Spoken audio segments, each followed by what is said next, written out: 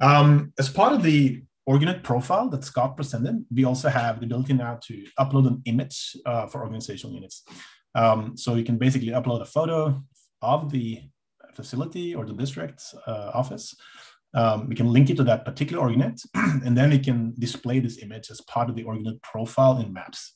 So this is really part of this overall MFL or facility registry effort that we have, where we basically would like to allow people to capture more rich information about the facility and present all of this as part of a facility registry. Okay. So let's have a quick look and see how this works. So we start by going to the maintenance.